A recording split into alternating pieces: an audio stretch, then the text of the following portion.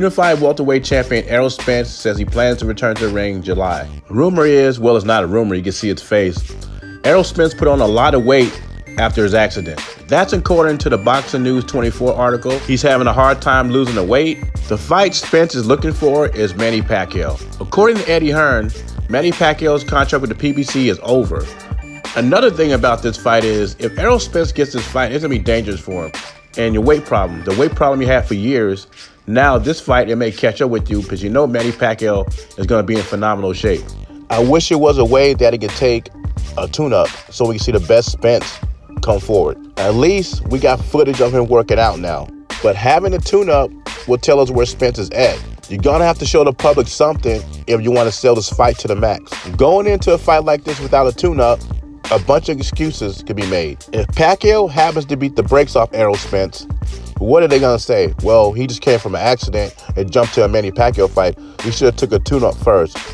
That's what the Spence fans are going to say. At this point, I don't know even if I'm comfortable with him taking a Danny Garcia fight. But if I had to take a guess who Errol Spence is going to fight next, it would be probably Danny Garcia. I think Pacquiao leans toward Mikey Garcia in Saudi Arabia. I'm just hoping in 2021 that Errol Spence becomes fully healed and he takes on Terrence Crawford before he gets old. Sitting at home, in the gym, anywhere, wherever he happens to be right now, what is your message to Errol Spence? Man, I just tell him, take off them pants and pull his pants up and sign a contract. I think this fight is ready to go now if Spence didn't get injured in a car accident. Derek James is talking crazy. He's talking about $15, $20 million is not enough. He wants the fight to be bigger. He blames Terrence Crawford for that. Neither one of these guys are pay-per-view stars. Let's keep it real. Together, it's a super fight. And if the first fight's like at Leonard and Hearns, it'll be a second fight and they make more money. I think Derek James and Errol Spence are delusional when it comes to ticket sales.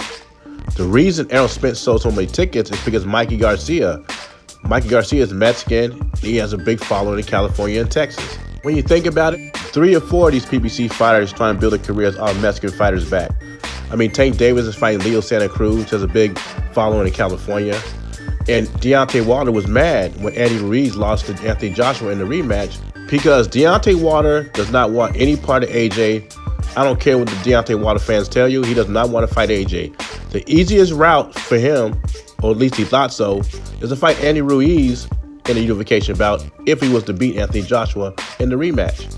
That moment passed. Last time we saw Deontay Wilder, he was wearing a 40-pound cat suit to the ring, took it off, and got knocked out. Question today is, who would you like to see Spence fight in July? Leave your thoughts and comments below. JBZ. Subscribe to the channel. I'm gone.